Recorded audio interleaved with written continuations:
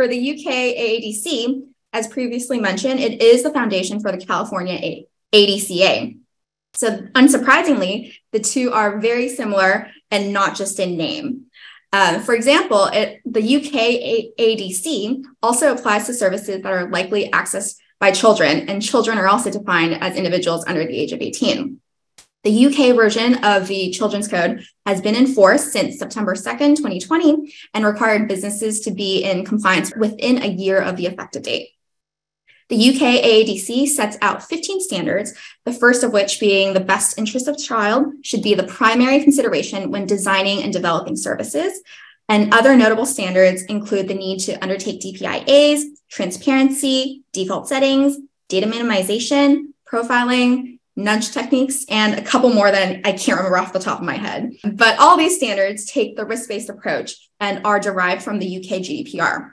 So this means any business to be found in violation of the UK AADC will likely also be found to be non-compliant with the UK GDPR, which could be a huge issue if you're worried about the fines that are implicated when that are involved with a violation of GDPR.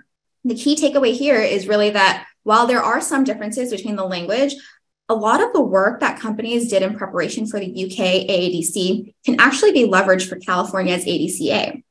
The California ADCA actually specifically refers to the UK AADC, and the ADCA provides California Children's Data Protection Working Group the ability to consider the guidance provided by the ICO when developing best practices or other guidance.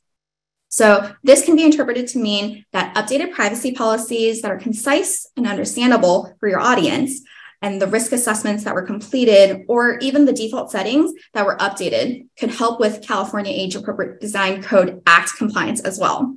Just be mindful, there are some codified differences, like the timeline to provide DPIAs under the California ADCA. So while the UK version didn't have a specific timeline, California version actually requires companies to provide the DPIAs within 5 business days upon request from regulatory bodies. And one final difference then to notice between the California Age Appropriate Design Code and the UK's version is the way they approach it, some of these default assumptions.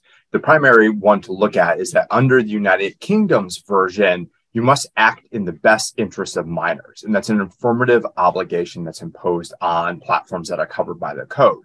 That was included in early legislative drafts of California's Age Appropriate Design Code, but was since excluded. You'll see that if you peruse the statute as passed in California, that the best interest of the minors does still appear in the statute, but it's a sort of affirmative defense where certain practices are prohibited, such as tracking the geolocation of a minor, unless you can show that it's in the best interest of the minor. There are other sort of requirements set up around that, but it's an important distinction in the default privacy settings that versus in the United Kingdom, you must act in the best interest of the minor as an affirmative obligation, versus in California, you must meet certain requirements unless you can show it's in the best interest of the minor.